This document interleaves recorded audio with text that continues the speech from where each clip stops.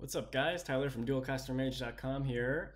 This week we got another exhibition style match, and I'm piloting Archangel Avacyn, which is actually a red-white commander, and this is like a draw-go control version. And I know that sounds extremely weird in red-white, but it's built to abuse some cards that are really good but don't see enough play. It's kind of hard to fit them in other decks like Balance and Teferi's Protection and kind of weird combos like that.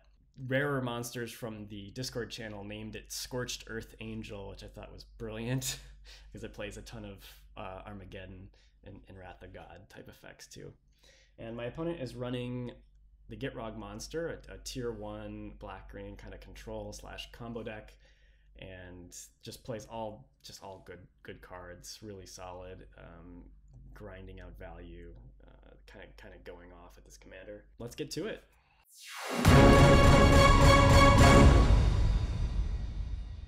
Okay, I am on the play, and my opening hand looks pretty awesome. I have all my colors of mana, and I have Orim's Chant plus Enlightened Tutor, which is great because I can grab the main combo with Orim's Chant, which is Isochron Scepter. So I play just a plains, he plays a forest, and then at the end of his turn I Enlightened Tutor for said Isochron Scepter. If you're not familiar with this combo, the Isochron Scepter lets you imprint an instant with CMC 2 or less on it. The Orim's Chant qualifies for that.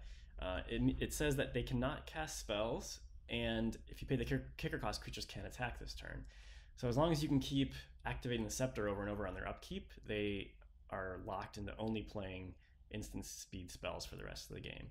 So that's my plan here. On his third turn, I cast the Isochron Scepter, and then I have to pay an extra mana for the kicker, but whatever.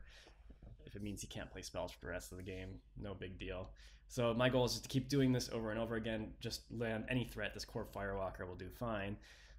Once I get enough mana, besides the 3 that I have to sink into the Scepter, then I'll be totally fine. He sees that he's not going to be able to get out of that, so he scoops it up. So pretty one-sided game 1 there. In game 2, my opening hand is awful. I have no real lands that can produce mana, so I have to mulligan.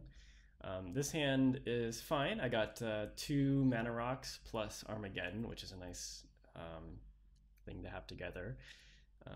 And then I see Council's Judgment, which is a good card that I want in this matchup, so I scry to the top. He goes turn 1 Dryad Arbor off of Green Sun Zenith, and then he gets to go turn 2 Lotus Cobra and a land, but he doesn't have a follow-up play to that, luckily. I transmute the Ash Barrens and then play Marble Diamond on my turn.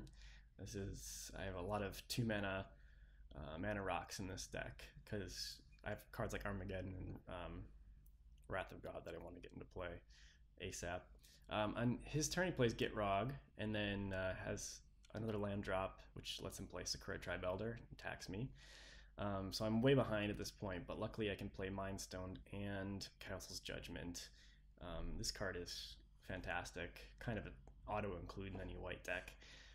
So I choose Gitrog, and I think he's unclear how that spell works on X-Mage, and he actually accidentally loses his own Sakura Tribe Elder, but he still has way more mana than he needs to recast the Gitrog Monster on his next turn, and plays a Temple of the False God. I say go with the intention of flashing in Archangel Avacyn, and then on his next turn he starts to really go off with Gitrog, Lotus Cobra, a Tireless Tracker, playing multiple lands, getting those 2 landfall triggers, gets a clue and a mana every time a land comes into play. And then he draws a card every time a land is sacrificed.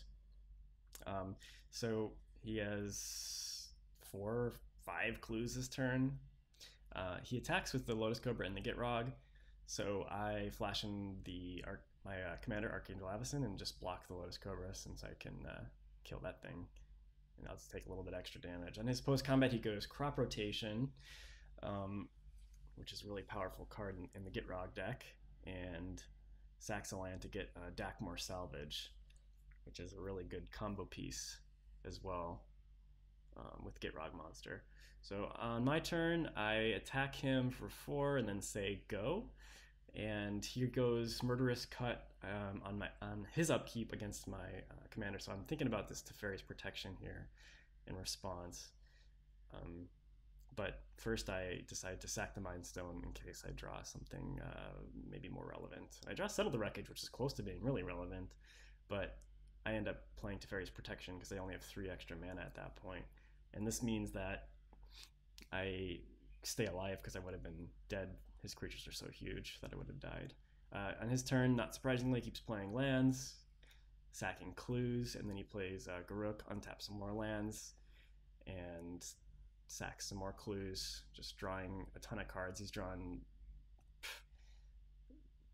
I don't know, 4 times as many cards than me at this point. So on my turn, my plan is to cast a Settle the Wreckage and then wipe the board with Armageddon. But he goes Duress, and so rather than showing him Settle the Wreckage, because I don't really want to reveal that card, I just concede, because he would have taken Settle the Wreckage, I'm sure, and then I would have lost. All right, game 3. I see a pretty good hand here. Once again, Mana Rock plus Armageddon that hopefully I can cast this time. And I also have Mana Tithe for some early interaction. So I play Plain Say Go. He once again has a Green Sun Zenith on turn 1, but I figure I might as well Mana Tithe that to slow him down. And I'm going to tap out next turn anyway for the Fire Diamond.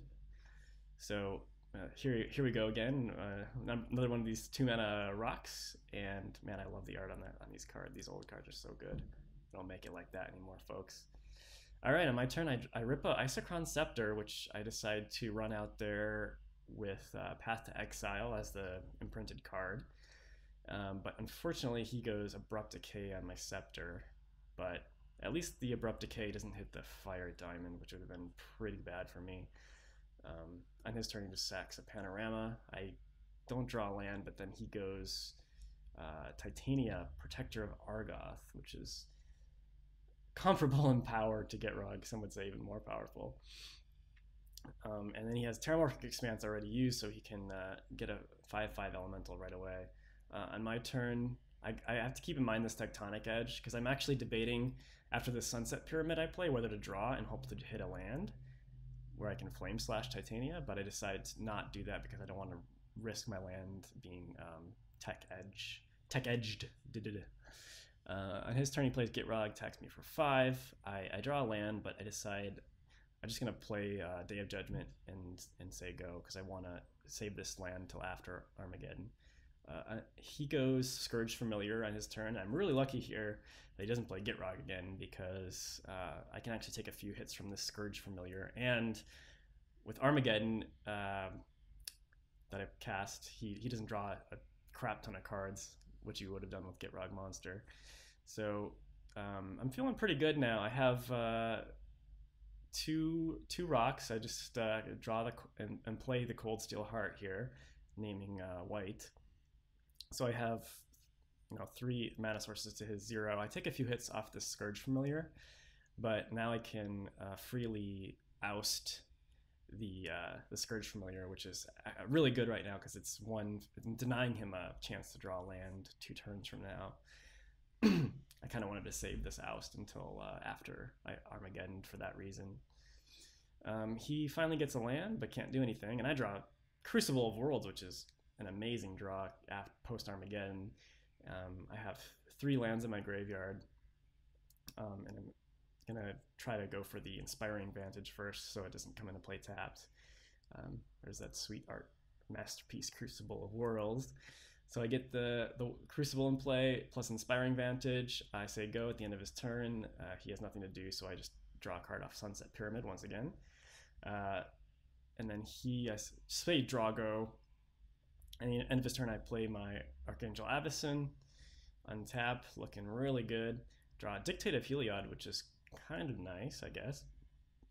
So I try to flash that in before damage, but he has a Murderous Cut to take out my Archangel Avacyn. So that's that. He draws another mana source, Cavern of Souls, naming Frog. At the end of his turn, I draw another card. I get a gamble, but my goal here is to just try to stick my commander until he runs out of removal. He's starting to get some more mana sources here, but I'm still winning the attrition war by far. So once again, I flash in Archangel Avacyn, and then on my upkeep, this time I scry with Sunset Pyramid. I see a Greater Gargadon, and I decided to keep that on top because that allows me to gamble for balance, which is an awesome combo with the Greater Gargadon. I suspend the Gargadon, float 3 white mana, and then start to sack all my lands. And then cast the balance. So now he has to sacrifice, and you can see this Gargadon here enables me to do that. I can sack an artifact creature or land to remove a time counter. But now he has to sack all his lands, discard 2 cards, and I keep everything with a Crucible of Worlds. So pretty good for me. And he scoops after that nonsense. So there you go, guys. This match showcased some of the broken and nonsense things you can do with both of these decks. I was really excited to show you this Scorched Earth Angel build that I came up with. As always, let me know what you thought in the comments, and if you liked the video, I would be thrilled if you could subscribe to the channel. Thanks for watching.